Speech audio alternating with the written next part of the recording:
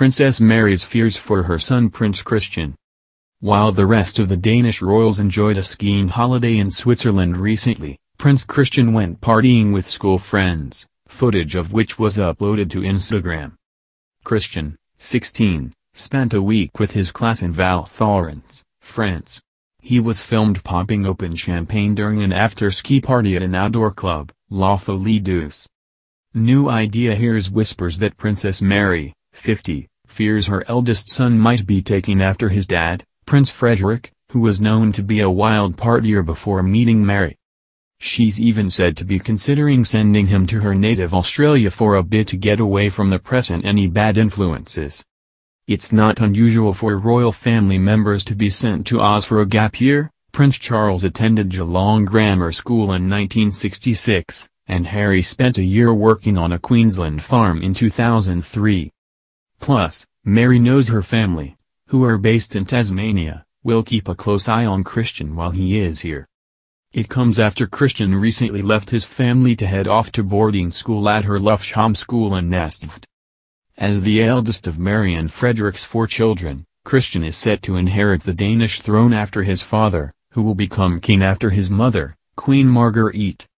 The couple's other children are Princess Isabella, 14, and twins Prince Vincent and Princess Josephine, who are 10.